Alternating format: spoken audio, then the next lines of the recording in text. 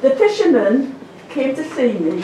This is how things happened. Right. 3 years ago, I was having a listening event, remember, Eddie? Yeah.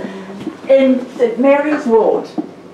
And the listening event, as you know, is where the residents come along and they talk about their concerns, we'll take them on board and try to do something. And all of a sudden, in this hall with all the residents, this door opened and 3 burly fishermen, I didn't know what the fishermen then, but 3 burly men appeared at the back of the hall. It was the 23rd of March, 2015. So they kept reading this piece of paper, and I said, can I help you? What about come to your surgery? I said, this isn't a surgery, this is a listening event. Oh, but never mind, come down and sit in the front. So they came to the front and they gave me this letter. And I asked them, I said, can I read it out to these people here? Yes, so I read this letter out. And what they wanted us to do, to work with them, to make a memorial here on the fish quay to the fishermen and their families, to those who've lost their lives and to those who are still going out to fish and still pretty dangerous. So we talked in council and we said we would support them to get there to do that. And I have to tell you, they themselves have worked tremendously hard to raise money. And I'm just delighted to say that the council's going to make it happen for you. And well done. I started off with my granddaughter having fish and chips on the fish quay. And I was telling her about the dangers of the seas and all. She says, I said to her, people washed overboard and there's people lost. Oh, right. She says, it is very dangerous, Grandad. Well, I said to her, all the other ports have got memorials to lost fishermen. She says, come on, show me yours. Well, I didn't know this. Didn't have one. And then she says, you have to do something about this, Grandad. Well, that's how it started. So we've been on the fundraising trail for a long time now. Norma's helped us along the way, and we had volunteers. But I want to say one thing. I went on television, and we asked for a £1 donation from everybody.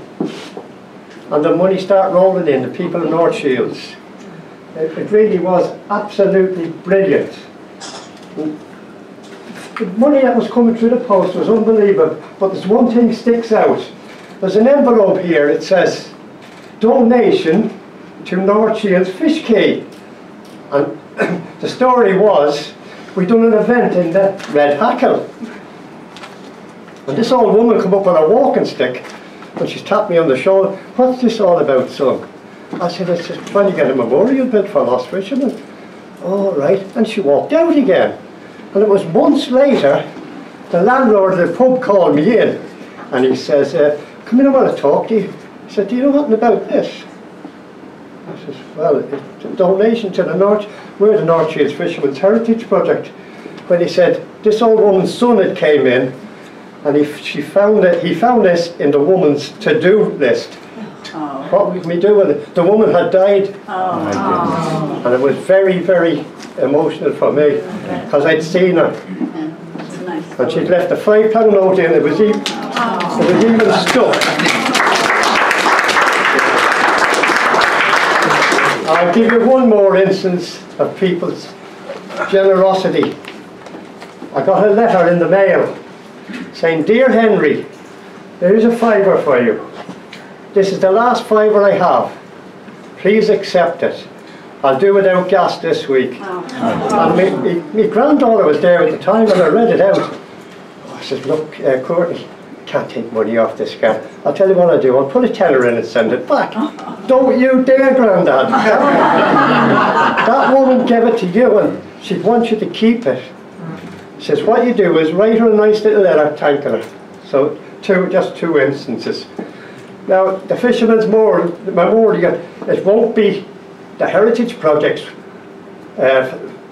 memorial, it'll be ours. The whole people of North Shields, for their pounds, for their pennies, for the collection boxes, the raffles, it's the North Shields people that done it, and I thank you all very much.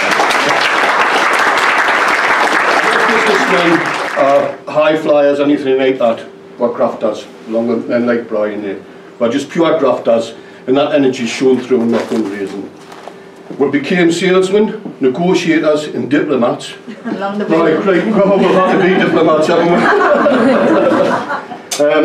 But other than that, we were fishermen once, and we're very proud to do that. So when you spend a lot of time at sea, you become humbled by the beauty of the sea and the power of the sea. You watch it all the time. This past couple of years, we've been humbled by the people, the generosity of the people of North Shields. Every penny, every pound, every £100, every £1,000, each one of those donations means the world to us, and it's made me feel very, very humble. Support, we've had fantastic support from all the public, as everybody's seen, as the figures have shown. Local businesses have all chipped in and give a few bob. North Tyneside Council, from day one, from what was the date you said, Norma? 23rd of March 2015. I'll never forget that night. From Graham Sword, Ian and the rest of Norma's team, we've had 100% support from the very, very beginning. So that's why we're here today, that's what's done it. It'll be a credit to all the folks in North Shields. It'll raise the profile of my hometown where I was born and bred, North Shields. So I'd like to say to everybody, thank you very, very much indeed.